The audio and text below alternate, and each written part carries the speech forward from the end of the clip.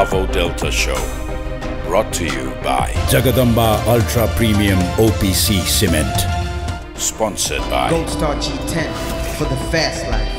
BRAVO Pay, wallet our mobile. Gorkha Tweed, the Himalayan answer to the Highland heritage.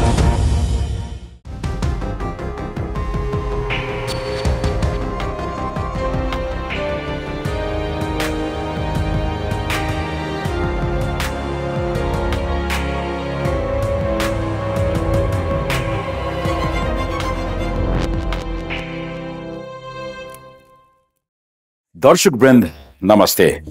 एमसीसीले देशको जनमत विभाजित भइरहेका बेला संसद भने निरन्तर स्थगित भइरहेको छ। दलहरूबीच तीव्र दूरी बढिरहेको यही बेलामा सरकारका तर्फबाट स्थानीय चुनावको पनि घोषणा भएको छ। The government of the United States for selecting Nepal as a partner in the Millennium Challenge Corporation Compact Program. This compact of $500 million combined with the government of Nepal's commitment of $130 million. Millennium Challenge Corporation has granted $2.1 billion since 2004 to promote development and good governments in Indo-Pacific nations. Right now, MCC is spending $500 million to build hundreds of kilometers of electricity transmission lines in Nepal and realize that country's energy potential. बहुचर्चित र विवादित MCC परियोजना संसदबाट अनुमोदन गर्न अमेरिकाले सरकारलाई फागुन 16 को समय सीमा दिएको छ। यो अवधिभित्र नेपालको संसदबाट अनुमोदन नभए सम्झौता रद्द गर्ने निर्णयमा पुग्ने अमेरिकी पक्षको भनाइ छ। करिब 55 अर्ब रुपैयाँका लागि देशको जनमत विभाजित भएको छ। यस विषयलाई अध्ययन गरिरहेका विज्ञहरू भनिरहेका छन् त्यो भन्दा कैयन बढी रकम एउटै व्यापारिक संस्थासँग उठाउन बाँकी छ।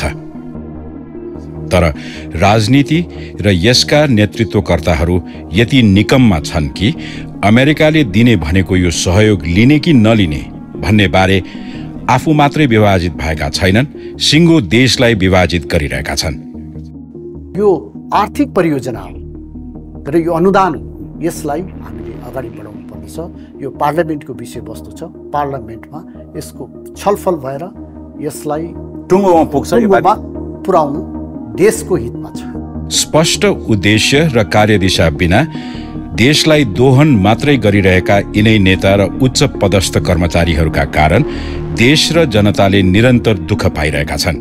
Why was it necessary for this compact to go through the parliament ratification? So I'm thrilled with that question. Inherent in this type of a compact, this isn't development assistance. This is an investment. So the idea of ratification as a mechanism that reflects the people's will, so that the people's elected representatives will...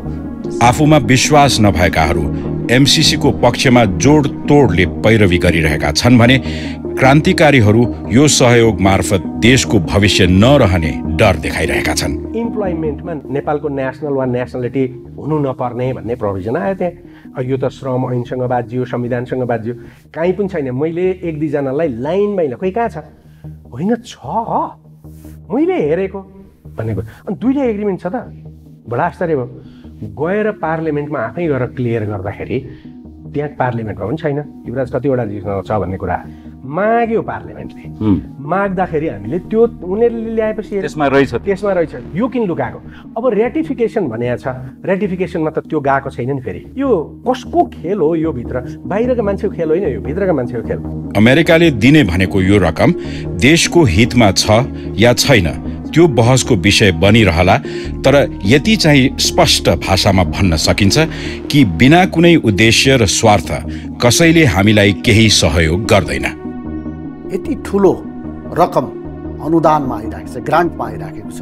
यो नेपालकै इतिहासमा सबैभन्दा ठुलो रकम हो र यसको सदुपयोग गर्नु चाहिँ जरुरी छ। यसलाई बिना कारण जसरी राजनीतिकरण गरिएको छ, यसले मुलुकको दूरगामी हितलाई चाहिँ यसले असर गर्छ। उदेक लाग्दो कुरा त के छ भने लिने देशमा यस विषयलाई लिएर यति धेरै मतभेद भइरहँदा दिने भनिएको देश चाहिँ पटक पटक यो रकम लिनु पर्यो भन्दै नेपालमा तारन्तार डेलिगेसन गइरहेको छ।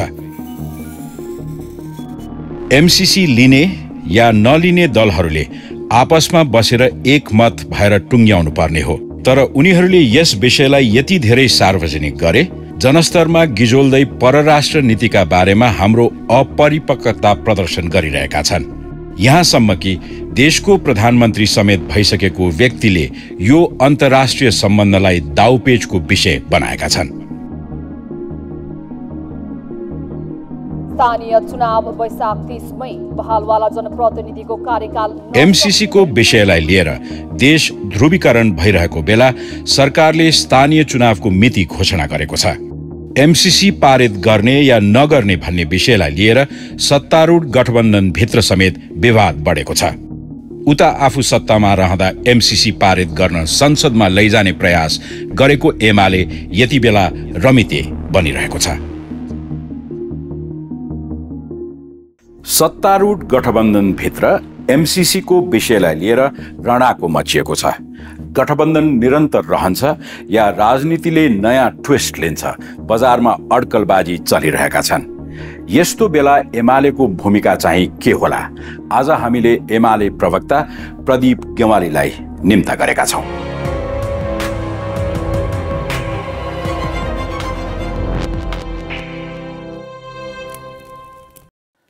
Pradip, welcome to the BRAVO Delta. Thank you. अब let's go straight to the points. अहिले आन्तरिक राजनीतिको एउटा चर्चा छ, तर हामीले विश्व समुदायसँग एन्गेज गरेका थुप्रै त्यस्ता विषयहरूमध्ये अहिले सतहमा अवतरित विषय भनेको एमसीसी। अब यो एमसीसी का बारेमा यसलाई लिनु हुन्छ, लिनु हुँदैन, यसको टाइमिङ आदि इत्यादिका बारेमा थुप्रै व्याख्या, अपव्याख्या, अल्पव्याख्या धेरै सुनियो। अहिले आएर एमाले चाहिँ रमिते भएर बसेको जस्तो उद्घोष तपाईकै मुखबाट पनि सुनियो। एमालेको स्ट्यान्ड के एमसीसी का बारेमा?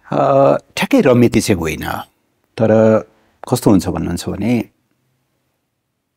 रेफ्रीले हुइसल नबजाउन्जेल, बल रोल नहुन्जेल खेलाडीले केही पनि गर्न मिल्दैन। चिठी लिएर केही व्यक्तिहरू बस्नु भएको छ र बल सत्ताले आफ्नो एक खालको पोजिसनमा राखेको अवस्था छ। फर्मल्ली यो विषय पार्लियामेन्टमा प्रवेश नगरुन्जेल हामी बोल्नु या नबोल्नु, पक्षमा बोल्नु या विपक्षमा बोल्नु, हाम्रो दृष्टिकोण हुन्छ भन्नुमा राख्नु या हुन्न भन्नुमा राख्नुले तात्विक फरक पर्दैन। प्राविधिक हिसाबले हेर्नुभयो भने पार्लियामेन्टमा उहाँहरू मेजोरिटीमा हुनुहुन्छ। एमालेको विरोधका बावजुद पास गर्न चाहँदा पास गर्न सक्ने सङ्ख्या त छ उहाँहरूसँग 165, जुन सामान्य मेजोरिटीभन्दा बढी हो। उहाँहरूले नचाहनुभयो भने विषय आउँदै आउँदैन। त्यस अर्थमा हामीले पहिला यो विषय प्रोसेसमा जाओस् भन्नेमा छौँ। हामीले प्रोसेस त यहाँहरू सत्तामा रहँदाखेरि पनि त्यो प्रोसेसमै लाने तपाईँहरूको पहल थियो। हो, निस्सन्देह। तपाईँहरूको स्ट्यान्ड जे भए तापनि यो पार्लियामेन्टमा प्रवेश गरोस् अनि त्यसको ड्यू कोर्स जसरी लिन्छ त्यसलाई स्वीकार्ने अस्वीकार्ने अन्ततगत त्यही हुन्छ। सोध्न मन लागेको एउटा विषय चाहिँ के भने आन्तरिक पोलिटिक्सले रेफरेन्सको लागि एमसीसी लाई गिजोल्यो कि एमसीसीले नेपालको आन्तरिक पोलिटिक्सलाई गिजोल्यो, यो बताइदिनुहोस्। मूलतः आन्तरिक राजनीतिले यो विषयलाई गिजोल्यो भन्ने म ठान्छु। म केही फ्याक्ट्सहरू अगाडि राख्छु, मेरो यसमा कुनै निष्कर्ष हुँदैन। यो तथ्यमा तपाईँले टेकेर भन्न सक्नुहुन्छ। नेपालले 2008मा पहिलो संविधान सभाको निर्वाचनपछि अब मुलुक राजनीतिक स्थायित्वतिर जाने भयो, हामीलाई अन्तर्राष्ट्रिय सहायता चाहिन्छ भनेर विभिन्नतिर एप्रोच गर्ने क्रममा नेपालले एमसीसीसँग एप्रोच गर्यो। सुरुमा त्यसको डेलिगेसन आउँदा जलनाथ खनाल प्रधानमन्त्री हुनुहुन्थ्यो, त्यहाँबाट सुरु भयो। 7-8 जना प्रधानमन्त्री, त्यति नै अथवा त्योभन्दा ठुलो सङ्ख्यामा अर्थमन्त्रीहरू। एउटा प्रोसेस नेपालका सबै राजनीतिक नेताहरू त्यससँग जोडिनु भएको छ। 2017 मा यसमा सम्झौता गरिरहँदा राजनीतिक परिदृश्य करिब करिब उस्तै थियो। सत्तामा यस्तै गठबन्धन थियो। माधव नेपाल हुनुहुन्थेन होला, उहाँ एमालेमै हुनुहुन्थ्यो होला, तर काङ्ग्रेस माओवादी गठबन्धन थियो। त्यो सरकारले गरे हो, एमाले अपोजिसनमा थियो। पछि नेकपा सरकारमा आइसकेपछि हामीले यसको मेरिटको बारेमा पार्लियामेन्टमा बहस गर्न सकिन्छ। त्यसबारेमा पनि पार्टीका दृष्टिकोणहरू त छँदै थिए, सरकारका दृष्टिकोणहरू त छँदै थिए, तर सरकार भने त निरन्तरता पनि त हो नि। अविच्छिन्न उत्तराधिकारवाला संस्था भन्छ नि, त्यो हो। सरकार आएपछि 8-10 वर्ष नेगोसिएसन गरेर निष्कर्षमा पुगेको चाहिँ कुनै एग्रिमेन्ट तोड्दै जाने हो भनेदेखि त कहीँ पनि पुगिँदैन। यसलाई पार्लियामेन्टमा प्रवेश गर्न दिउँ भनेर हामीले प्रक्रिया अगाडि बढाएकै हो।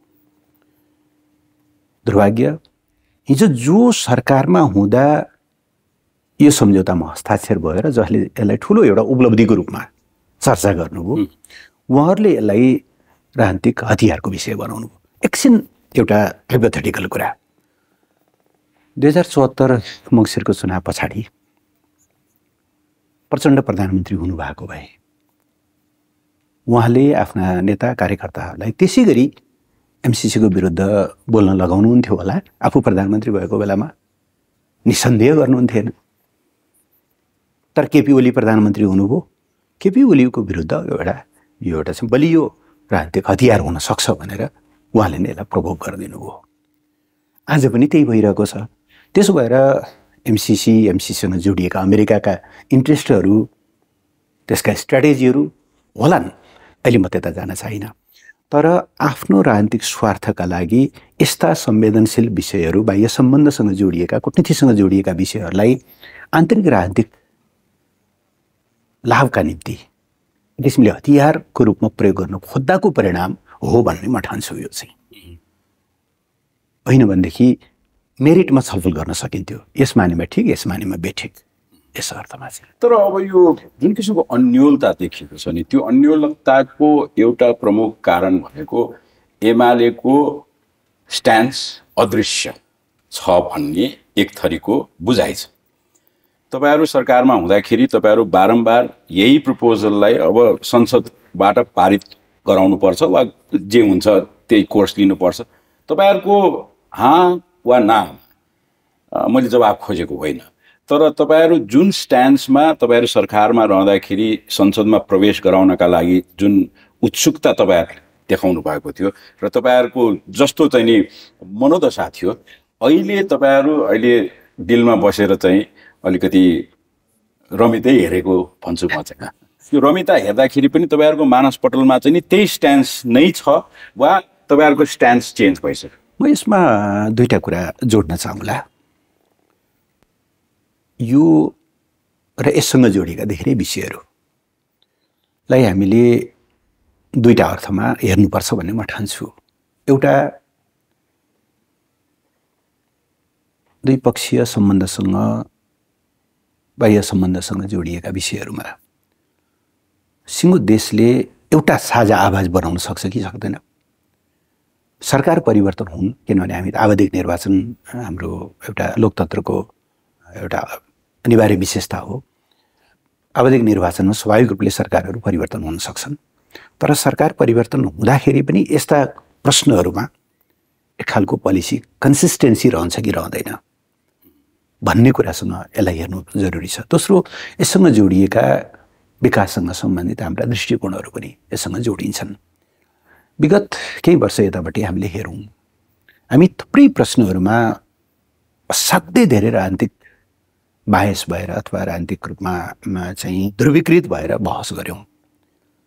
त्यसले देशलाई हामीलाई कहाँ पुर्यायो? त्यो अरुण थर्डको कुरा होला, त्यो एकीकृत महाकाली सन्धिको कुरा होला, अरू विभिन्न विषयहरू होलान्। भोलि त्यो बेल्ट एन्ड रोड इनिसिएटिभसँग जोडिएका परियोजनासँग आउलान्। केरुङ काठमाडौँ रेलको कुरा होला, भोलि रक्सौल काठमाडौँ रेलका कुराहरू होलान्। यस्ता प्रश्नहरूमा हामी दुईटा एक्सट्रिमबाट जोगिन सक्छौँ कि सक्दैनौँ भन्ने कुरा चाहिँ यसमा जोडिन्छ। एउटा एक्सट्रिम बाह्य सहायता बिना त मुलुकले सास फेर्नु पनि सक्दैन। त्यसो भएर जस्तोसुकै आओस् जुनसुकै शर्तमा आओस् बाह्य सहायता चाहिँ लिनुपर्छ एउटा एप्रोच त्यस्तो पनि छ त्यो राष्ट्रिय बाध्यता पनि त हो नि होइन हामी सहयोग बिना राज्य सञ्चालन गर्न सक्ने स्थितिमा पुग्यौँ त पुगेका छैनौँ सहायता चाहिन्छ तर सहायता लिँदा हाम्रो बाह्य सहायता आर्थिक सहायता नीति अर्थ मन्त्रालयले तयार गरेको र मेरो कार्यकालमा हामीले गत वर्ष पारित गरेको विदेश नीति हाम्रो परराष्ट्र नीति त्यहाँ हामीले बाह्य सहायताको बारेमा 3टा कुरा भनेका छौँ एक राष्ट्रिय प्राथमिकताको क्षेत्रमा त्यसो भएर त्यो हामीलाई आवश्यक हो कि होइन हाम्रो प्राथमिकताको विषय हो कि होइन त्यो कुरा छनौट हुनु पर्यो दोस्रो राष्ट्रिय अनरसिप हुनु पर्यो त्यसमा कसै कुनै दात्री निकाय या दात्री राष्ट्रले सहायता दिन्छ भने हाम्रो बजेट सिस्टममा त आउनु पर्यो नि त अन बजेट आउनु पर्यो अन ट्रेजरी आउनु पर्यो र तेस्रो चाहिँ त्यसको सञ्चालनमा राष्ट्रको लिडरसिप हुन्छ कि हुँदैन यसबाट राष्ट्रिय आवश्यकता र राष्ट्रिय स्वामित्व अन्तर्गत हामीले बाह्य सहायता लिने बाह्य सहायता नलिकन अगाडि बढ्न सकिँदैन त्यो यथार्थ हो यसमा आउने एक पैसा उठाएर चाहिँ अनि यति पैसा उठाउँ त भने हजुर त यहाँले त जसरी भन्नु पनि तपाईँको कार्यकालमा तपाईँहरूले जुन परराष्ट्र नीतिको एउटा फेरि नयाँ खाका बनायो भनेर भन्नुभयो नि एमसीसी जस्तो परियोजना वा एमसीसी काइन्ड अफ हेल्प त्यो परराष्ट्र नीतिभित्र अटाएको छ कि छ नीतिगत रूपमा हामीले के भनेका छौँ भने हामीलाई बाह्य सहायता चाहिन्छ जुन खालको एउटा विश्व अन्तर सम्बन्धित र अन्तर आबद्धतामा छ हामीले 2026 सम्ममा अल्पविकसित अवस्थाबाट ग्रेजुएसन हुने गरी युएनबाट हामी सिफारिस भइसक्यौँ 2030 सम्ममा हामी मध्यम आय भएको मुलुकमा पुग्छौँ भनेर पूर्ववर्ती सरकारले लक्ष्य बनाएको थियो आज अवस्था यसो गर्नका लागि त्यो लक्ष्य भेटाउने हो भने तपाईँले वर्षको करिब 18 अरब डलर चाहिँ करिब 19 खरबभन्दा बढी तपाईँले खर्च गर्नुपर्छ पुँजीगत आजको हाम्रो यथार्थ के छ हाम्रो सङ्घीय सरकारले हार्डली 5 खरबको चाहन्छन् बजेट छुट्याउँछ म एमसीसी स्पेसिफिक कुरा नै गरिरहेको छु तपाईँले बनाउनु भएको परराष्ट्र नीतिभित्र एमसीसी अट्यो कि अट्यो मैले त्यही भन्दैछु त्यस कारणले गर्दा त्यसलाई एकदम संक्षेपमा गर्दाखेरि हामीलाई अहिले लगानीको अभाव छ यति लगानी यति पुँजीगत खर्चले हामी ग्रेजुएसन हुनु पनि हामीलाई गाह्रो पर्छ मध्यम आय भएको मुलुकमा विकसित मुलुकमा पुग्ने त धेरै टाढाको कुरा त्यसो भएर राष्ट्रिय हितलाई केन्द्रबिन्दुमा राखेर हामीले सहायताहरू लिनुपर्छ त्यो सहायताभित्र यी सबै खालका कुराहरू पर्छन् अब त्यसमा हेरौँ कुनै शर्तहरू साँच्चै हाम्रो राष्ट्रिय स्वाभिमानमाथि बाधक छन् कुनै चिजहरू साँच्चै नै एउटा सार्वभौम राष्ट्रको हैसियतले स्वीकार गर्न नसकिने विषयहरू छन् भने मैले अघि राष्ट्रिय सहायता के अरे अन्तर्राष्ट्रिय सहायताको बारेमा मैले भन्न खोजेकै विषय के थियो हामी गरिब छौँ होला तर सार्वभौम सत्तामा कम्प्रोमाइज चाहिँ गर्दैनौँ यदि साँच्चै यो एमसीसीमा राष्ट्रिय नेतृत्व छ कि छैन यसमा त धेरै घोत्लियौँ अब मैले पार्लियामेन्टमा लानका लागि पनि तयार हौँ अब मैले हेर्दा के देख्छु भने मैले करिब यो अहिले 47-48 मुलुकहरूमा विभिन्न ठाउँमा कार्यान्वयनमा छ केही देशहरूले फिर्ता लगे केही देशहरूमा अमेरिका स्वयंले त्यसलाई चाहिँ टर्मिनेट गर्यो होइन विभिन्न ठाउँमा यसका पोजिटिभ पक्षहरू छन् केही ठाउँमा यसले विवाद सृजना गरेको स्थिति पनि छ नेपालको हकमा भन्ने हो भने यो परियोजना 315 किलोमिटर लामो 400 केभीए प्रसारण लाइनको हाई भोल्टेज ट्रान्समिसन लाइन 100 किलोमिटरको विशेष खालको सडक र अन्तर्देशीय भारतसँग जोड्ने यसको चाहिँ transmission cross border transmission line project प्रायोरिटीमा पर्यो यो नेपालको छनौटको कुरा हो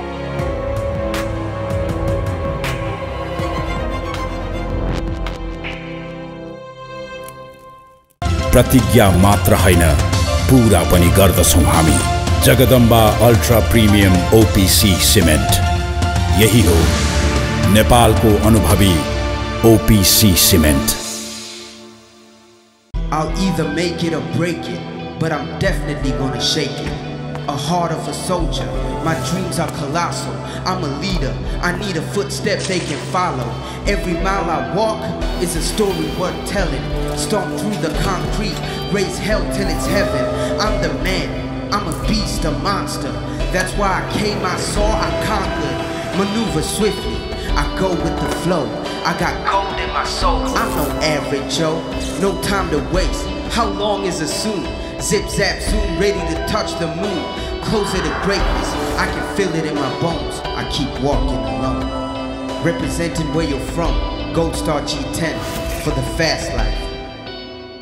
प्रतिज्ञा मात्र हैन, पूरा पनि गर्दछौं हामी। Jagadamba ultra premium OPC cement, यही हो नेपालको अनुभवी ओपीसी सिमेन्ट। तँलाई म पैसा दिन्छु है। आमा के गर्नु भएको? बच्चालाई त्यसो गर्यो नि बिग्रिन्छ नि बच्चा। अनि मलाई त्यो फुटबल सुटबल के थाहा, ऊ आफै जान्नेछ किनिहाल्छ भनेर दिएको। के भयो त? आमाले आफ्नै नातिलाई गिफ्ट दिन नहुने? गिफ्ट त दिनुहुन्छ नि, तर पैसै हातमा दिनु भएन भने नि यार। यस्तो गर्नुस् न त हजुरआमा, प्रभु पे एपबाट पैसा पठाइदिनु, म ड्याडीसँग सल्लाह गरेर अनलाइनबाट किनिहाल्छु नि। हुन्न ड्याडी? ए प्रभु, मलाई यो एप स्याप भन्ने के थाहा? यो प्रभु पे चलाउन यति सजिलो छ कि आमाले पनि एकैछिनमा सिकिहाल्नुहुन्छ। जय होस् प्रभु। प्रभु पे वालेट अब मोबाइलमा। Jagadamba ultra premium OPC cement, यही हो नेपालको अनुभवी OPC cement.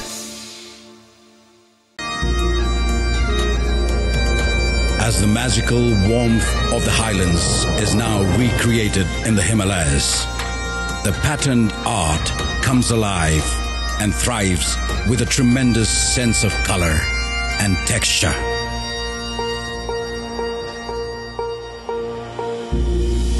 Gorkha tweed, the Himalayan answer to the highland heritage.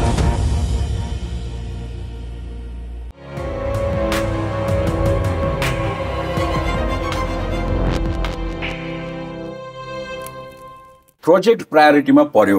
यो नेपालको छनौटको कुरा हो, यो नेपालको छनौटको कुरा हो। र केही गरी तपाईँले भोलि एमसीसी लिनु भएन भने पनि यो प्रोजेक्ट नबनाइकन ऊर्जाबाट देशको विकास गर्छौँ भन्ने कुरा त तपाईँले गर्नै सक्नुहुन्न, किनभने हामी कहाँ 4-5वटा ऊर्जा उत्पादनका करिडोरहरू छन्।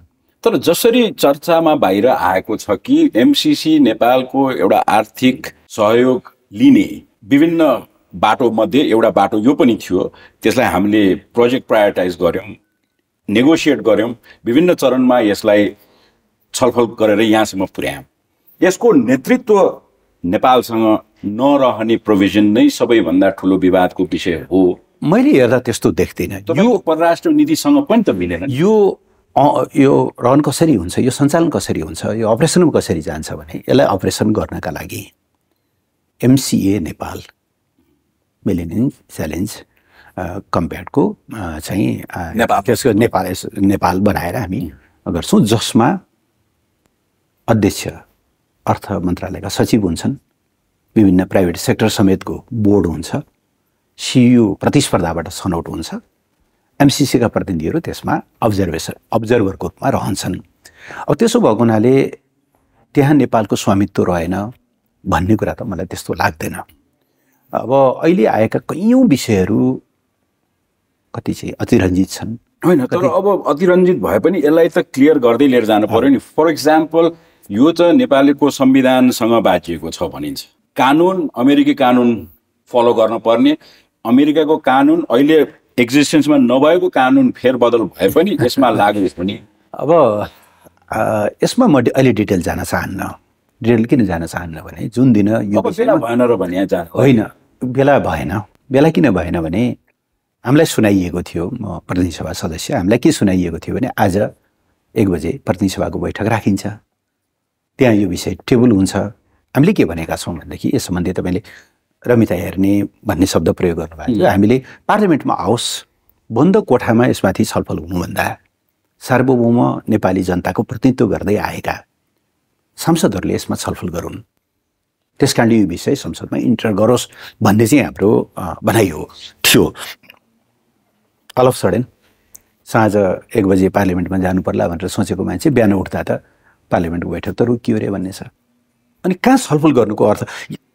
अब तपाईँको यो कार्यक्रममा होइन छलफल गरेर त एमसीए को बायोलज बाजियो भने एमसीसी को बायोलज कायम हुन्छ भन्ने कुरा यसमा परेको छ कि छैन? होइन, यस्तो छ, कानुन अन्तर्राष्ट्रिय कुनै पनि अन्तर्राष्ट्रिय सम्झौताहरू त्यो देशको कानुनभन्दा त माथि हुन्छन्। किन कार्यान्वयन त सम्झौता गर्नु पर्यो नि तपाईँले। नेपालको कानुन लागू गरेर भन्दा नेपालको कानुनसँग कुनै पर्टिकुलर प्रोभिजन बाजियो भने जुनसुकै नेपालको कानुन प्रिभेल गर्छ कि त्यसको सम्झौता कार्य, सम्झौतामा दुवै पक्षले जे हस्ताक्षर गरेका छन् तपाईँ र म मिलेर यो प्रोजेक्ट लागू गर्छौँ भनेर भनेको त्यो सम्झौताका प्रोभिजनहरू त्यहाँ चाहिँ के भन्दाखेरि प्रिभेल गर्छन्। त्यो प्रिभेल गरेन भने त सम्झौता गर्नुको त अर्थै हुँदैन। त्यो त तपाईँले एडबीसँग प्र्याक्टिस हो कि होइन? नर्मल प्र्याक्टिस, मूल कानुन भन्दा होइन, मूल कानुन यहाँ तपाईँ चुक्नुभयो। यहाँनिर देशको मूल कानुन भनेको संविधान। मूल कानुन भन्दा छैन। सुन न, मूल कानुनसँग बाजिने त कुनै पनि कुराहरू लागू हुनै सक्दैन। स्ट्याटस कस्तो हुन्छ भन्दाखेरि सबभन्दा माथि मुलुकको संविधान। जुन चर्चा सुनिएको छ त्यो गलत होइन। सबभन्दा माथि संविधान, त्यसमुनि अन्तर्राष्ट्रिय सम्झौताहरू, त्यसमुनि नेपालको कानुन। अब त्यसमुनि भन्नुको अर्थ त्यो हदसम्म, जुन हदसम्म चाहिँ त्यहाँनिर बाजिन्छ त्यहाँ चाहिँ अन्तर्राष्ट्रिय सम्झौताहरू कार्यान्वयन हुन्छ। किनभने दुवै देशले, दुवै पक्षले सोची विचारिकन सम्झौतासँग बाजिएका त नेपालको कानुन पनि रिजेक्ट हुन्छ, अन्तर्राष्ट्रिय सम्झौताहरू पनि रिजेक्ट हुन्छन्। संविधानसँग बाजिएको हदमा, कानुनसँग बाजियो भने सम्झौता। तर संविधानसँग बाजिएको खण्डमा पनि त्यही कानुन लागू हुने छैन। तपाईँले पढ्नु न, त्यो त मैले हेरिनँ, किन म देखिनँ त्यसमा। त त्यसमा धेरै पटक मैले अध्ययन गरेको छु, म यसमा डिटेलमा जान चाहन्न। तपाईँले पढ्दा देख्नु भएन? मैले संविधानसँग बाजिँदा सम्झौता लागू हुन्छ भन्ने कुरा त त्यो कल्पनाभन्दा बाहिरको कुरा हो। त्यस्तो हस्ताक्षर कसैले गरेको छ भने एकछिन है, यो हस्ताक्षर कसैले गरेको छ भनेदेखि त त्यो त गम्भीर राष्ट्रिय आघात हुन्छ। कसैले त्यस्तो गरेको छ भने त्यो त। अर्को एउटा अलिकति हामीलाई तरङ्गित बनाएको विषय भनेको सम्झौता त जोसँग पनि हुन्छ, कम्पनीसँग होला, देशसँग होला, दात्री संस्थासँग होला, आइएमएफ, वर्ल्ड ब्याङ्क, एडिबी विभिन्न छन्। तर यो सम्झौतालाई चाहिँ नि संसदबाट पारित गर्नुपर्ने प्रोभिजन किन आवश्यक पर्यो? यसको दुईटा पाटो छन्। अब यो विषयमा लामो समयदेखि नेगोसिएसन चलिरहेको देखिन्छ। 2017मा तत्कालीन अर्थमन्त्रीले हस्ताक्षर गर्नुभन्दा अगाडिका त्यो रेकर्ड अफ टक्सहरू हेर्दा, पत्राचारहरू हेर्दा नेपाल सरकार र एमसिसीमा चाहिँ यो पार्लियामेन्टबाट अनुमोदन गर्नुपर्छ कि पर्दैन, नेपालको यस सम्बन्धी कानुनी प्रोसेसहरू के छ भनेर चाहिँ धेरैचोटि पत्राचारहरू भएको। एमसिसीले धेरैचोटि यसलाई पार्लियामेन्टबाट अनुमोदन गराउनुपर्छ भनेको, त्यतिन्जेलसम्म यो विषय नटुङ्गिएको, नेपालले त्यसो गर्न जरुरी छैन भनेको अवस्थामा हस्ताक्षर भएको देखिन्छ। पछाडि यसलाई इम्प्लिमेन्टेसनमा जाने क्रममा फेरि यो विषय त अमेरिकन साथीहरूले उठाइरहिसकेपछि अब यो प्रोजेक्ट अगाडि बढाउने अथोरिटी एजेन्सी चाहिँ अर्थ मन्त्रालयले कानुन मन्त्रालयलाई सोध्यो, यस्तो यस्तो अवस्था सृजना भयो, यो पार्लियामेन्टबाट अनुमोदन गर्नुपर्छ कि पर्दैन भनेर अर्थ मन्त्रालयले कानुन मन्त्रालयलाई सोधिसकेपछि कानुन मन्त्रालयले चाहिँ यसलाई प्रतिनिधि सभाको सामान्य बहुमतबाट पारित गराउनु पर्ने देखिन्छ भनेर कानुन मन्त्रालयले रिकमेन्ड गरेको देखिन्छ। त्यसपछि यो विषय चाहिँ पार्लियामेन्टको अनुमोदनको विषय बन्न पुग्यो। यसमा प्रक्रिया हेर्दा सुरुदेखि नै अमेरिकनहरूको यस सम्बन्धी जोड रहेको, नेपालले सकभर त्यो विषय पार्लियामेन्टमा लग्न नपरोस् भनेर प्रयत्न गरेको। तर पछाडि त्यही अघि हामीले एउटा कुरा भन्यौँ नि, सम्झौता कार्यान्वयनको क्रममा यदि नेपालका कुनै कानुनहरू बाजिए भने, कुनै कानुनसँग, कानुनको कुनै निश्चित प्रोभिजनसँग चाहिँ सम्झौताका कुनै दफाहरू बाजिए भने सम्झौता कार्यान्वयन गर्नुपर्ने हुनाले त्यसका लागि दुईटा उपाय हुन्छन् भन्ने कानुन मन्त्रालयको बुझाइ देखिन्छ त्यति बेला। या त त्यति कुरा कार्यान्वयन गर्नको लागि छुट्टै कानुन बनाउनुहोस्, सनसेट ल, यो त्यो परियोजना कार्यान्वयन हुन्जेलसम्मका लागि मात्रै कायम रहने, त्यस पछाडि स्वतः निष्क्रिय हुने खालको के छुट्टै कानुन बनाउनु, कि चाहिँ पार्लियामेन्टबाट बनाउनु। अब यो पार्लियामेन्टको कमिटमेन्ट अमेरिकन सहयोग संस्था, अहिलेलाई एकैछिन एमसिसीलाई एउटा संस्थाका रूपमा हेरौँ, उहाँहरूले बारम्बार यसलाई पार्लियामेन्टबाट राटिफाई गरिनुपर्छ भन्ने पुस चाहिँ यो चाहिँ नेपालको राजनीतिक र ब्युरोक्रेटिक क्षेत्रमा जुन आर्थिक अपचलनको व्याप्तता छ त्यसप्रतिको एउटा इन्डिकेसन हो।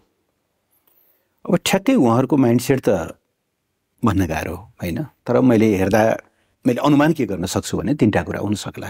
एउटा, यसो गरेर उनीहरूले एउटा ब्रोडर सपोर्ट होइन पार्लियामेन्टमा रहेको बहुमतले सपोर्ट गर्यो भनेदेखि त त्यो एउटा एक खालको यसमा कन्सेन्सस भयो, नेसनल एन्डोर्समेन्ट जस्तो हुने भयो। सरकार आएपछि फेरि नि चिन्ता रहेन भन्ने कुरामा अलिकति एस्योर्ड हुन खोज्या होला जस्तो लाग्छ। दोस्रो, के कुराहरूमा एम्बिग्युइटी जुन देखियो होइन, सम्झौता कार्यान्वयन गर्ने क्रममा कुनै कानुनले। तर विगतमा पनि युएस एड, अब युके एड, अब जर्मन सहायताबाट आएका सहयोगहरू गभर्मेन्टै पछि परिवर्तित त कहाँ भएका थिएनन्, कन्टिन्यू नै थिए। तर अब उनीहरूलाई के लाग्यो त्यो उनीहरूको आफ्नो के शङ्का हो जस्तो लाग्छ परराष्ट्र मन्त्रालयको नेतृत्व अब यस्तो हुनसक्छ। अब हाम्रो देशमा विभिन्न कारणले अमेरिकी सहयोग, अमेरिकी सहायता या अरू कतिपय देशका सहायताहरूको बारेमा पनि हेर्ने आफ्ना खास खालका दृष्टिकोणहरू छन् होइन। समाज विभाजित छ, यो त एउटा यथार्थ हो। त्यस कारणले गर्दाखेरि त्यसमा अलिकति फराकिलो सपोर्ट उनीहरूले खोजेका हुन सक्लान्। तर त्यसमा चाहिँ पार्लियामेन्टमा लैजानुपर्छ भन्ने जोड मतलब सुरुदेखि नै उनीहरूको जिकिर रहँदै आएको, अर्थ मन्त्रालयले सकभर त्यसो नगरौँ भनेर प्रयासहरू गरिरहेको, पछि उसले अब यस सम्बन्धी कानुनी सल्लाह लिनुपर्ने निकाय कानुन मन्त्रालय भएको र कानुन मन्त्रालयले यसलाई अगाडि बढाउनुपर्छ। अब यसमा यो यदि पार्लियामेन्टको एन्डोर्समेन्ट चाहिने प्रक्रियामा हामी प्रवेश गऱ्यौँ भने नेपालमा बाह्य सहयोग त आइ नै रहन्छ, लिइ नै रहनुपर्छ। तर प्रत्येक संस्थाले, प्रत्येक देशले अब यो हामीले दिएको सहायता चाहिँ पार्लियामेन्टबाट एन्डोर्स गर भन्यो भने त त्यो चाहिँ त बोझा हुन्छ र यसलाई नजिर बन्न चाहिँ दिनु हुँदैन, नजिर बन्न दिनु हुँदैन। यो चाहिँ तर बन्ने भयो नि त। अब यदि यो चाहिँ नि एन्डोर्स हुने हो भनेदेखि अब सबैले चाइनाका होइन, सबैले त्यस्तो नगर्नु पनि सक्छन्, यो त हाम्रो एउटा अनुमानको कुरा भयो। तर जे भने पनि यस्तो विषयलाई चाहिँ नजिर बनाउनु हुँदैन, नजिर बन्न दिनु हुँदैन, किन यी सबै मूलतः कार्यकारी निकायले, मुलुकको सरकारले गर्ने कुरा हो। सरकारले कुनै यो प्रिभिलेज एउटा संस्था वा एउटा कुनै सहयोगी देशलाई मात्रै यो प्रिभिलेज किन दिन जरुरी छ? सबैलाई एउटै बास्केटमा राखेर सबै सम्झौताहरू चाहिँ पार्लियामेन्टमै लग्ने र पार्लियामेन्टबाट मात्रै अनुमोदन गरेपछि मात्रै कार्यान्वयनमा जान्छ भन्ने भनेदेखि त यसले यति धेरै जटिलताहरू सृजना गर्छ कि हामी त्यो विषयमा जानै सक्दैनौँ, जानु हुँदैन होइन। अब यसमा पनि त्यसलाई अभोइड गर्न सकिन्थ्यो कि भन्ने पनि एउटा बहस गर्न सकिन्छ। यो त एउटा बहसको विषय भयो। त्यही चक्रव्यूहमा फस्यौँ होइन त हामी। भविष्यमा नजिर बन्न त दिनु हुँदैन यसलाई।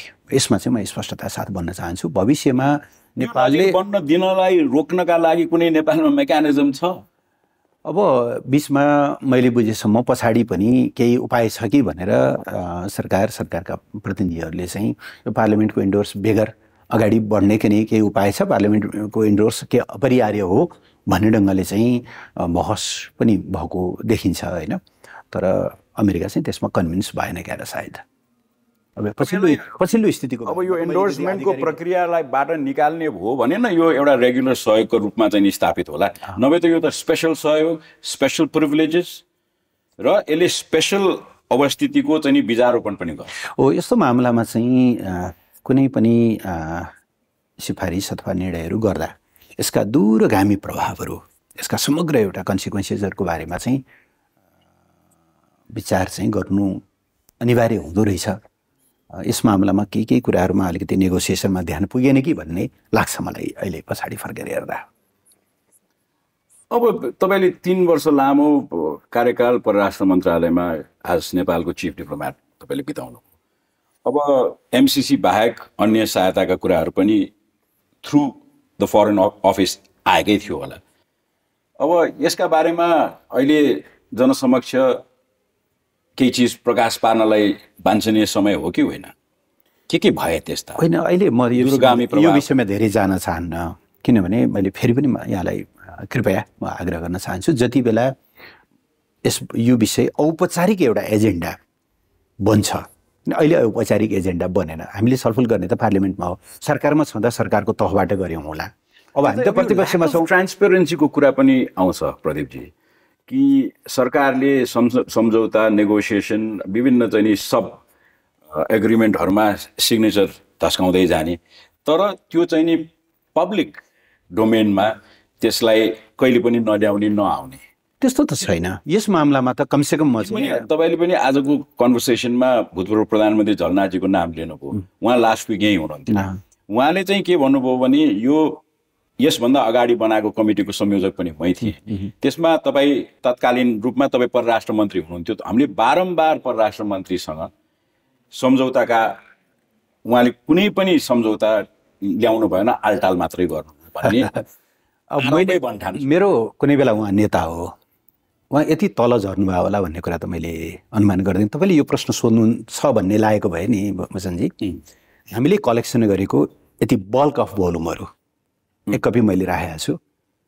एटलिस्ट त्यहाँ 22-25वटा डकुमेन्ट्सहरू छन् म तपाईँलाई यहाँ देखाएर तपाईँ मार्फत अडियन्सलाई पार्टी छोडेर जानुभयो यसको अर्थ जे पनि बोल्न मिल्छ उहाँले भन्ने होइन अघिल्लो हप्ता उहाँले के गर्नुभयो एमसिए नेपालको वेबसाइटबाट केही डकुमेन्टहरू डाउनलोड गरेर यी लुकाइएका दस्तावेज फेला पर्यो एउटा कुनै संस्थाले वेबसाइटमा छापेका कुराहरू चाहिँ लुकाइएका हुन्छन् अब नेताहरू यति तल झर्छन् अब यो त मेरो कल्पनाभन्दा बाहिरको कुरा हो राष्ट्र मन्त्रालयबाट चाहिँ नि हामीले 6-8वटा आधा दर्जन चाहिँ नि ल्याउन पायौँ हेर्न पायौँ भनेर भन्नु वेबसाइटमै छ त किन परराष्ट्र मन्त्रालय गइरहनु पर्यो उहाँले जे डकुमेन्ट भन्नुभएको छ नि त्यो के अरे इन्भाइरोमेन्ट गोप्य सम्झौताहरू छन् कि छैनन् मैले हेर्दा त छैनन् किन गोप्य हुनु पर्यो किनभने नेपालले एमसिसीसँग गरेका 2टा मात्रै सम्झौताहरू हुन् अथवा 3टा भनौँ एउटा 2017को सेप्टेम्बरमा यो मूल सम्झौता हुनुभन्दा अगाडि एउटा टेक्निकल सम्झौता गरेका छ सार्वजनिक छ दोस्रो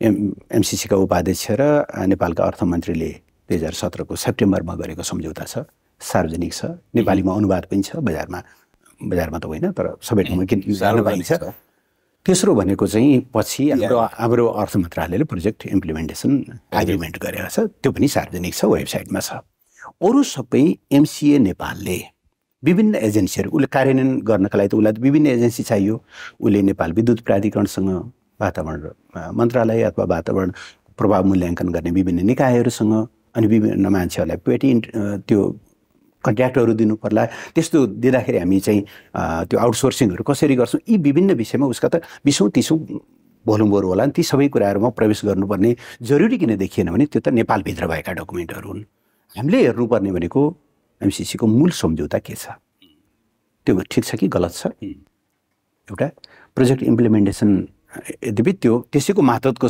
हो तैपनि त्यसमा कहीँ कतै नेपाल चुकेको छ कि या त्योभन्दा अगाडिको टेक्निकल चाहिँ एग्रिमेन्टमा कहीँ कतै मूल सम्झौताहरू यी हुन् अब त्यसलाई कार्यान्वयन गर्नका निम्ति विभिन्न अपरेसनमा जाने क्रममा गरिने डकुमेन्टहरू ती नगोप्य राख्न आवश्यक हुन्छ न यसका यी 3वटा चाहिँ नि मूल सम्झौताहरू हुन् तर त्यस बीचमा तपाईँ परराष्ट्र मन्त्री हुँदाखेरि तपाईँले संयुक्त राज्य अमेरिकाको भ्रमण गर्नुभयो तत्कालीन सेक्रेटरी अफ स्टेट पोम्पियोसँग तपाईँले भेटघाट गर्नुभयो र त्यति बेला सतहमा आएको अर्को कन्ट्रोभर्सी चाहिँ नि आइपिएस इन्डो पेसिफिक स्ट्राटेजी अन्तर्गतको सहयोग हो भन्ने कुनै तपाईँहरूले चाहिँ नि सम्झौता त्यहाँ गर्नुभयो राजदूतले तपाईँको समुपस्थितिमा हस्ताक्षर गरेको छ र त्यो चिज फेरि carpet मुनितिर लुकाइयो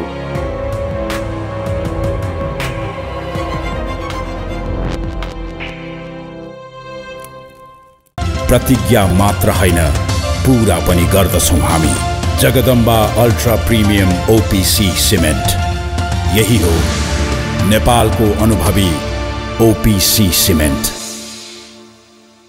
I'll either make it or break it, but I'm definitely gonna shake it. A heart of a soldier, my dreams are colossal. I'm a leader, I need a footstep they can follow. Every mile I walk is a story worth telling. Stomp through the concrete, raise hell till it's heaven. I'm the man, I'm a beast, a monster. That's why I came, I saw, I conquered. Maneuver swiftly, I go with the flow. I got gold in my soul. I'm no average Joe. No time to waste. How long is it soon? Zip zap soon, ready to touch the moon. Closer to greatness. I can feel it in my bones. I keep walking alone. Representing where you're from.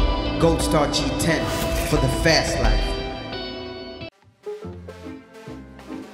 तँलाई म पैसा दिन्छु है आमा के गर्नु भएको बच्चालाई त्यसो गर्यो नि बिग्रिन्छ नि बच्चा अनि मलाई त्यो फुटबल सुटबल के थाहा ऊ आफै जान्नेछ किनिहाल्छ भनेर दिएको के भयो त आमाले आफ्नै नातिलाई गिफ्ट दिन नहुने गिफ्ट त दिनुहुन्छ नि तर पैसै हातमा दिनु भएन भने नि यार यस्तो गर्नुस् न त हजुरआमा प्रभु पे एपबाट पैसा पठाइदिनु म ड्याडीसँग सल्लाह गरेर अनलाइनबाट किनिहाल्छु नि हुन्न ड्याडी ए प्रभु मलाई यो एप स्याप भन्ने के थाहा यो प्रभु पे चलाउन यति सजिलो छ कि आमाले पनि एकैछिनमा सिकिहाल्नुहुन्छ जय होस् प्रभु प्रभु पे वालेट अब मोबाइलमा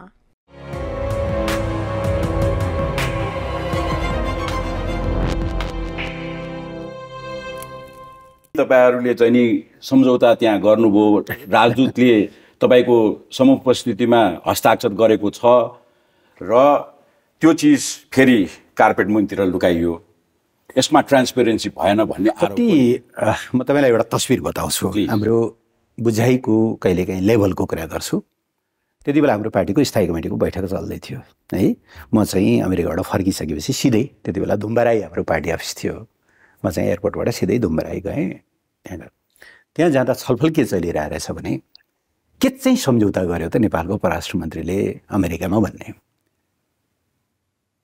त्यो एउटा अफिसियल भिजिट थियो नेपालको परराष्ट्र मन्त्रीको पहिलो अफिसियल भिजिट त्योभन्दा अगाडि हेड्स अफ द स्टेटहरूले गरेको देखिन्छ परराष्ट्र मन्त्रीको मैले रेकर्ड हेर्दाखेरि अफिसियल भिजिट चाहिँ देखिनँ मैले होइन नभए पनि 20औं वर्षको अन्तरालमा भएको अफिसियल भिजिट थियो त्यहाँ स्वाभाविक रूपले रेड कार्पेट ओछ्याए स्वाभाविक रूपले अब फोटो सेसनहरू त्यो ढङ्गले गरे र त्यहाँ एउटा भिजिटर्स बुकमा साइन गर्नुपर्ने एउटा केही लेखेर केही मन्तव्य राखेर गर्नुपर्ने विषयलाई यहाँ हाम्रा साथीहरूले भयङ्कर ठुलो सम्झौता भएको खालको म यहाँलाई यहाँ मार्फत विनम्रतापूर्वक ती साथीहरूलाई चुनौती दिन चाहन्छु ल्याउनुहोस् न त बाहिर कहीँ कतै सम्झौता भएको रहेछ भने सम्झौताको प्रोसेसहरू के हुन्छन् कुनै क्याबिनेटको निर्णय बेगर कुनै एकजना are we part of the IPS no absolute तपाईको वाचमा हामी Indo Pacific स्ट्र्याटेजीको part and parcel हौ भन्ने कुराको कमिटमेन्ट नेपालले कहीँ कतै गर्दै not even in talks no absolutely not so Nepal चाहिँ नि इन्डो पेसिफिक स्ट्र्याटेजी अन्तर्गतको सिग्नेटरी होइन हामी आइसोलेटेडै छौँ भनेर हामी ढुक्कसँग पहिलो कुरा त एउटा म अलिकति यहाँलाई क्लियर गर्न गरौँ संसारमा विभिन्न अलायन्सहरू छन् जस्तो नाटो छ त्यसमा विभिन्न देशहरू छन् अरू पनि विभिन्न खालका संस्थाहरू छन्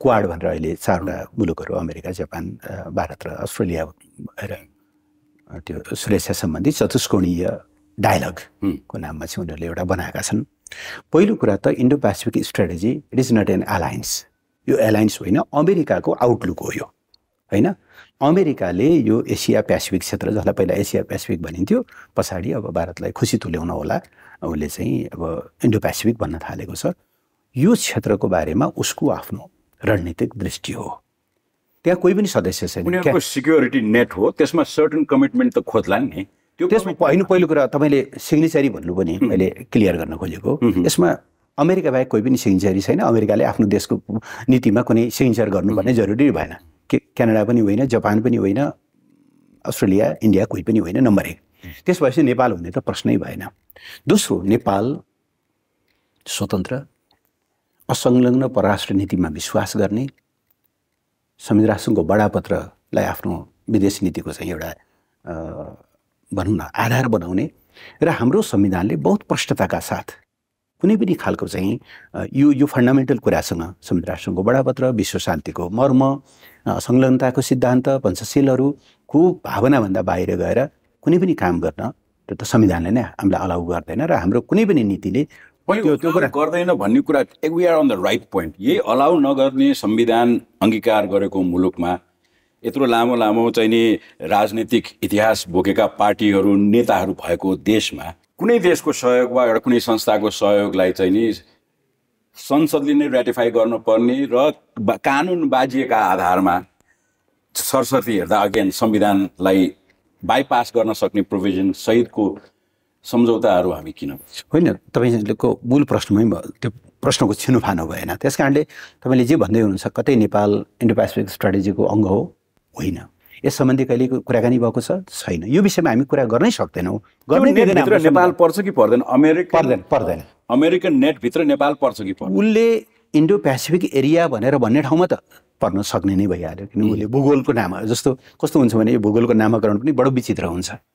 हामीले Saudi Arabia, UAE, Qatar, Oman अथवा चाहिँ कुवैत, बहराइनलाई भन्नु पर्यो भने यहाँबाट भन्दाखेरि पनि मिडल इस्ट भन्छौँ कि यो नेपालको निम्ति त्यो मिडल इस्ट होइन नि, त्यो मिडल वेस्ट होला, तर एउटा टर्मिनोलोजी बनाइदिएका छन्, हामी त्यसकै पछाडि कुद्छौँ। हाम्रो निम्ति पनि चाहिँ मिडल इस्ट हुन्छ त्यो, जबकि नेपालको निम्ति मिडल इस्ट हुँदै होइन। खैर उसले एउटा नामकरण गरेको छ। त्यो क्षेत्रमा भित्र को पर्छन् भन्दा त्यसभित्र नेपाल, बङ्गलादेश, श्रीलङ्का आदि इत्यादि पर्ने कुरा त त्यो बेग्लै कुरा भयो। नभए उसको स्ट्राटेजीसँग नेपालको कुनै लेनादेना हुनै सक्दैन। ऊ विश्व पावर, अब त्यही पोजिसनमा ऊ कायम राख्न चाहन्छ। यो अलिकति अल्लिन थालेको छ उसको, भनौँ न उसले निर्माण गरेको विश्व शक्ति सन्तुलन, त्यतातिर हामीलाई कुनै पनि चासो भएन। हामीलाई चासो हाम्रो सोभरेन्टी, हाम्रो नेसनल इन्ट्रेस्ट। यसका लागि हाम्रा लागि सबै चाहिँ एक सूत्रीय चाहिँ नि टेबल ठोक्न सक्ने हाम्रो तागत हुँदै पनि एउटा संस्थाले ल्याएको चाहिँ नि सहयोगलाई नेपालको जनप्रतिनिधिहरूको सार्वभौम जनताको चाहिँ नि थलोमा रेटिफाई गर्नुपर्ने प्रोभिजनमा हामी किन फर्क? त्यसमा मैले अघि नै भने त्यही कुरालाई रिपिटेसन गरिरहनु जरुरी भएन। नयाँ केही तपाईँका जिज्ञासाहरू छन् भने त्यसमा जान सकिन्छ, एउटै विषयमा किन दोहोऱ्याइरहनु। त्यो कस्तो कन्टेक्स्टमा चाहिँ पार्लियामेन्ट्री इन्डोर्समेन्टको कुरा आयो मैले यहाँलाई बताइ नै सकेँ।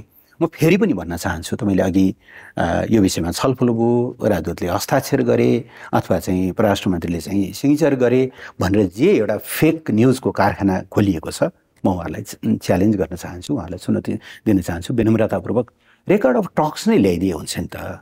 विकिलिक्सले सार्वजनिक गरे जस्तो जुलियन असान्जलाई खोज्नुहोस् न, फेरि निकालिदिएला नि त। अब 10 वर्षपछि त स्वतः निस्किन्छ, 5 वर्षमै निकालिदिएको यो बकवासको कुरा हो। त्यस कारणले नेपालले कहिले पनि कुनै एउटा शक्ति राष्ट्रको स्ट्राटेजीको अङ्ग बिल्कुल बन्नै सक्दैन। हामीलाई चाहिएको यतिका कुराकानी गऱ्यौँ, धेरै चिजमा क्ल्यारिटी खोज्ने प्रयास पनि गऱ्यौँ, कति चिज रिपिट पनि भयो होला, आइएम सरी। तर एउटा जेनरल प्रश्न नि, अब हामी लिने मुलुकमा चाहिँ देशै डिभाइडेड छ भन्ठान, त्यही नै छ स्थिति। पार्टी आफ्नो आफ्नो डम्फु बजाइरहेका छन्, सरकार कोअलिसनमा चलिरहेको छ, कोअलिसन पार्टनर बीचमा एकरूपता छैन। डिप्लोमेटिक इन्फ्रेन्चमेन्ट वा चाहिँ डिप्लोमेटिक मिसह्यापका रूपमा प्रधानमन्त्रीले एउटा ब्ल्याङ्क पेपरमा अर्का पार्टीका आफ्ना अलायन्स साइडकिकसँग चाहिँ नि सिग्नेचर गरेको चाहिँ नि चिठी सार्वजनिक हुन्छ, त्यसमा टिका टिप्पणी पनि। तर त्यही एजेन्सी यहाँ बार आएर यो डेटमा सम्म गर, यो लिनुस् भन्ने जुन तारमतार गरिरहेको छ नि, त्यसमा केही इन्ट्रेस्ट छैन भन्ने यो स्थिति सिर्जना गरे कसले? मेरो प्रति प्रश्न नै यहाँलाई। मार्टिन लुथर किङ के भन्छन् भन्दाखेरि, तपाईँ जबसम्म चाहिँ न्युरी पर्नुहुन्न नि, कोही तपाईँमाथि बुइ चढ्न सक्दैन हो। यो स्थिति जस्तो 2017 को सेप्टेम्बरमा हस्ताक्षर गर्दा 2 वर्षभित्र इम्प्लिमेन्टेसनमा जान्छ, 19 को चाहिँ सेप्टेम्बरसम्म सही गरे त नेपालले नै होला। यो फेब्रुअरी 28 सम्मको डेडलाइन दिएको कसले? अमेरिकनहरूले त्यो दिएको त भन्ने मलाई लाग्दैन। दिएका रहेछन् भने पनि किन रिजेक्ट नगरेको? तपाईँ लेखेर दिनुहुन्छ हामीलाई। अमेरिकाले रिजेक्ट किन गरेन? यत्रो गाँजी होइन, अमेरिकाको बारेमा त म कसरी भन्न सक्छु? अनि म एकछिन, तर म त्यता पनि जान चाहन्न कि समस्या कस्तो हुन्छ भने आफ्नो थैलीको मुख बलियो गरी बाँध्नुभयो भने अरू कसैलाई दोष लगाउन मिल्दैन। हाम्रो थैलीको मुख वाङ्ग पार्नुहुन्छ भने कसलाई दोष दिने भनौँ न।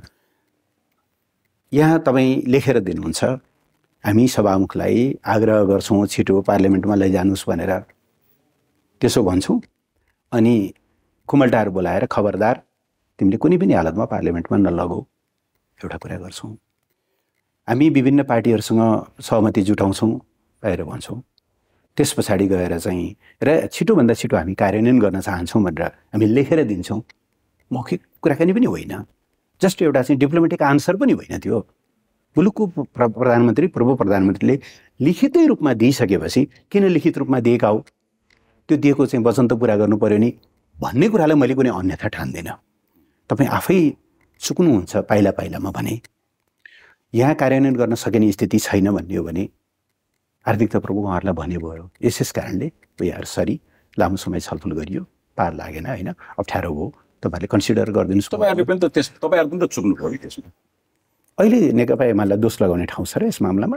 त्यो बेलामा त हामीले के गर्नु? हामीले त पूर्ववर्ती सरकारले एउटा क्रममा फेरि दोहोऱ्याएर भन्छु, एमसिसी सम्झौतामा कार्यान्वयन हुन सकेन नि तपाईँहरू। अहिले कार्यान्वयन गर्न त गर्नुहुन्छ के? आफ्नै पार्टीका या आफ्नो पार्टीको तर्फबाट सभामुख बनाइएका साथीहरू नै दोहोरो भूमिकामा भइसकेपछि त्यति बेला पनि यही एमसिसीलाई पार्लियामेन्टमा प्रवेश गराएर त्यसको छिनोफानो गर्न नसकेकै कारणले नेपालको आन्तरिक राजनीति खलबलियो भन्दाखेरि म गलत हुन्छु? एउटा फ्याक्टर सायद यो पनि हुँदो हो।